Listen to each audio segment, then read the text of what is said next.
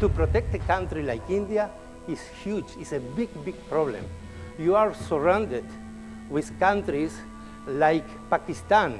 You know what is going on in Pakistan today. You will have people from different countries coming.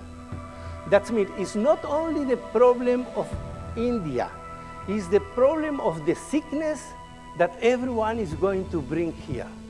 And the level is a very tough level to get the best master plan, operation activities that we can do a peaceful and safe games. Terrorism today is looking to do the 9/11 in New York.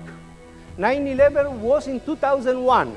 Today we are 2009. Americans, they are down. Terrible situation. 19 people with a budget that was $120,000, they put the American economy broke, and they bring the Americans to fight all over. The enemy is doing today is learning. Of course, it's not going to be the same like Mumbai. You have not the sea here. Don't look for repeating things. Be prepared. But you need to play all the time, all the things, every moment, how to play a car, a plane, not because they are going to eject the plane. They go to use a plane like a mass destruction weapon. Intelligence is to know the enemy.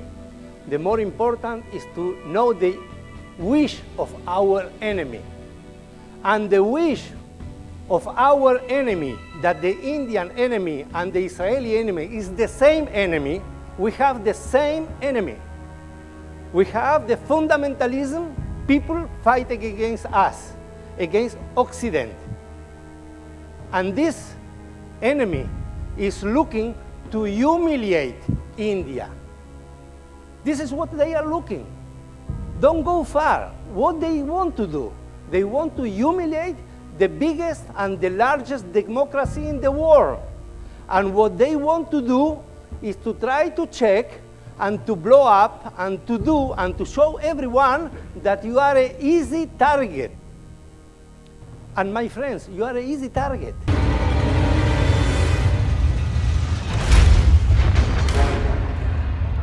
If in India you manage to get a system like Project Griffin up and running, you begin to actually stop the terrorist attacking at their planning stages.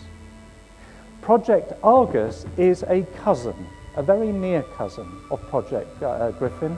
It is where we take companies, the workers, not just the security industry, which is Project Griffin, but Project Argus takes the workers in companies and tells them what they must do. It actually proposes that and ensures that they take individual responsibility for countering the terrorist threat.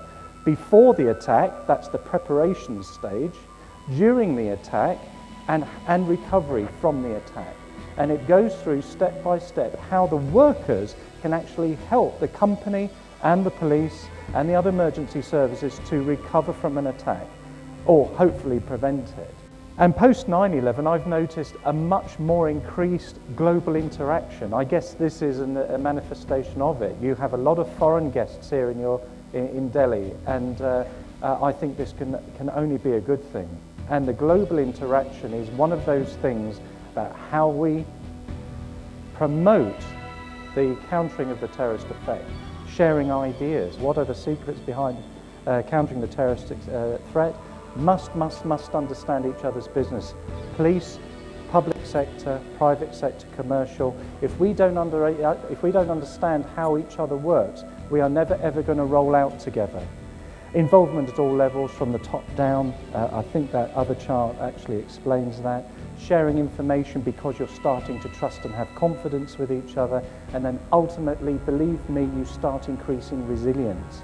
Because you're sharing information, you're trusting each other, you've got confidence in each other. So when the balloon goes up, you actually roll out together. And that was proved time and time again in tragic situations in the United Kingdom.